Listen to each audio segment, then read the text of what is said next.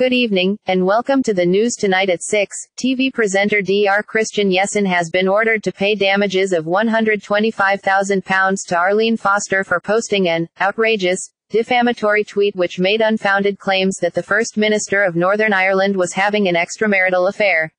Delivering judgment in the case at the High Court in Belfast, Mr. Justice McClendon accepted that the false tweet by the celebrity doctor had cut Mrs. Foster to the core. Mrs. Foster sued the celebrity medic, best known for appearing in the Channel 4 show Embarrassing Bodies, for defamation for the tweet he posted on December 23, 2019, making the false allegation of an affair to his 300,000-plus followers. The tweet remained online until Dr. Jessen deleted it on January 7, 2020. I consider that it was an outrageously bad libel. Mr. Justice McClendon delivering judgment, Mr. Justice McClendon said, to state that a woman married for 25.5 years and a mother of 3 children, who is a committed Christian and who is recognized as such, and who has publicly made statements extolling the importance and sanctity of marriage, who also happens to be the leader of the Democratic Unionist Party and a holder of the office of First Minister of Northern Ireland, was an adulterer, a hypocrite and a homophobe is a most serious libel and is grossly defamatory.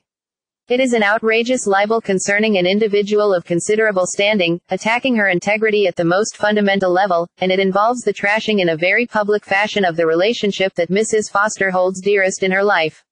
It affected core aspects of her life, namely her relationship with her husband, her deep Christian faith. It called into question her fitness and suitability to occupy the office of First Minister at a time when delicate negotiations were continuing on the re-establishment of the Northern Ireland executive. In short, I consider that it was an outrageously bad libel. Mr. Justice McClendon continued, the offending tweet remained on the defendant's Twitter account for 2 weeks, a Twitter account with 311,000 followers. The tweet was liked approximately 3,500 times and it was retweeted 517 times. The fact that the defendant failed to take down the offending tweet was the subject of mainstream media coverage. This outrageously bad libel cut her, Mrs. Foster, to the core, causing her considerable upset, distress, humiliation, embarrassment and hurt. Bearing in mind the time of year and the work-related pressures the plaintiff was under at that time, I fully accept this libel took a heavy emotional toll despite her experience of dealing with the heat of robust political debate. Her marriage, her family life and her faith are the most important things in her life.